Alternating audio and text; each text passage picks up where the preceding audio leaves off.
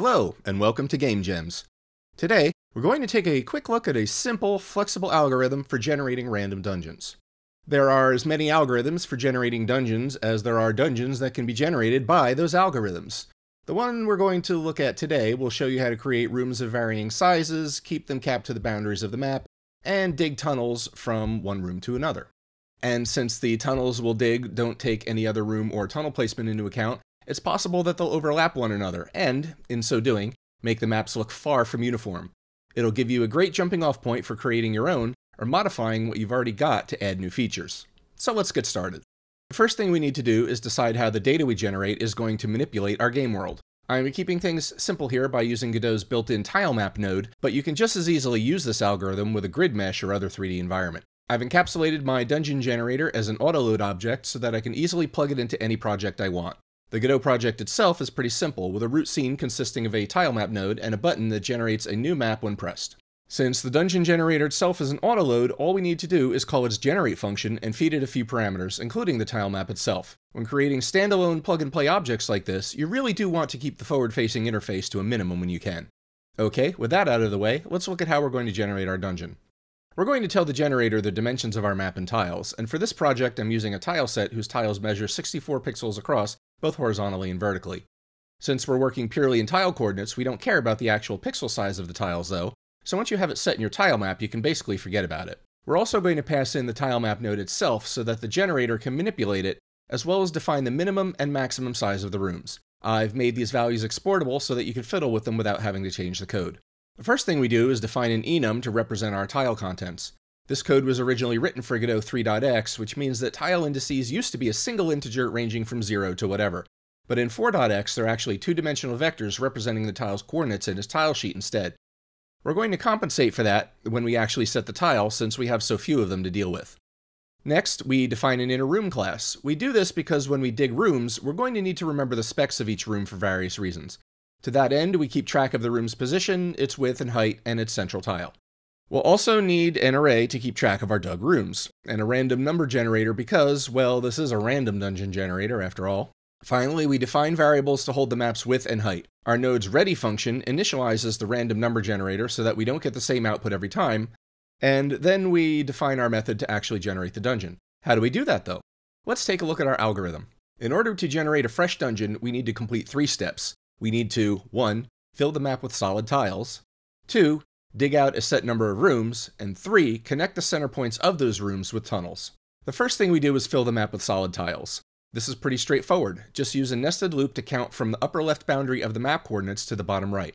I actually extended the range of the map a bit so that there would always be a solid border around the edge of the dungeon, but this isn't necessary. Just be mindful of the coordinate boundaries you use to generate your rooms so that you don't accidentally dig your way into open space. As mentioned previously, we use the tilemap's setCell method to set the cell of our map to the indicated tile. Since we only have 2 tiles, we can just plug our enum value into the vector object that indicates the tile's coordinate in our tile set. Next, we dig out the rooms.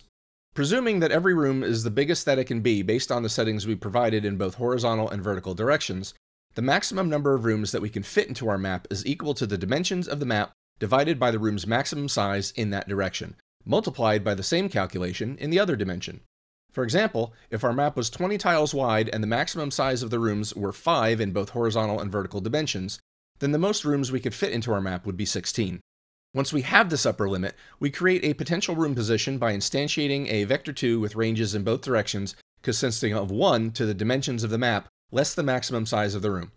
We do this so that, as previously stated, when the room gets dug out, it won't break through the outer wall of the map since these positions represent the upper left corner of the room. Next, we create a string based on the contents of the vector and store it along with a newly created room object in a dictionary titled, appropriately enough, rooms. We only want one possible room at any given position, so we only add the room to the dictionary if the key for that position doesn't already exist. We then set the room's position to the original generated vector, its size equal to a random value between the minimum and maximum sizes, and then we calculate its centermost tile based on those values. Once all this is done, we can dig the room. The dig room method is super straightforward. Simply loop through a range of coordinates starting from the position of the room and extending to the room's dimensions -1, since otherwise the value would be 1 too many. And I've encapsulated the actual setting of the tile into its own method because we're going to use the same logic when we dig the tunnels. After all of the rooms have been dug, we want to connect them with tunnels. We're going to use a very simple across and down method of connecting rooms from center point to center point with absolutely zero logic to check if we're passing through another room or tunnel. This will allow us to create additional passages, crossroads, and all sorts of other random features in our map without any additional logic. The first thing we'll do is duplicate our room's dictionary into an array called dug rooms.